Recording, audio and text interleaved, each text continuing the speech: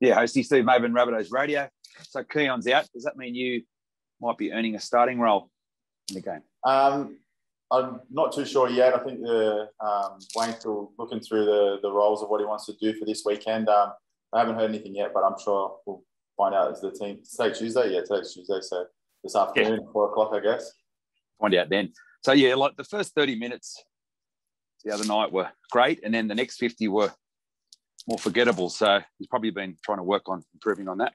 Yeah, definitely. Obviously, there's a lot of positives that we could take out of that Penrith game, and a lot of work-ons as well. So we've just gone back to the training pad this week, and we've identified where we want to improve and what we need to do. And obviously, Wayne's very particular, and same with JD in his defence prep. So we've gone back there and we're working hard. We had a big session this morning. So, the boys are really confident and ready to go for the game on Friday.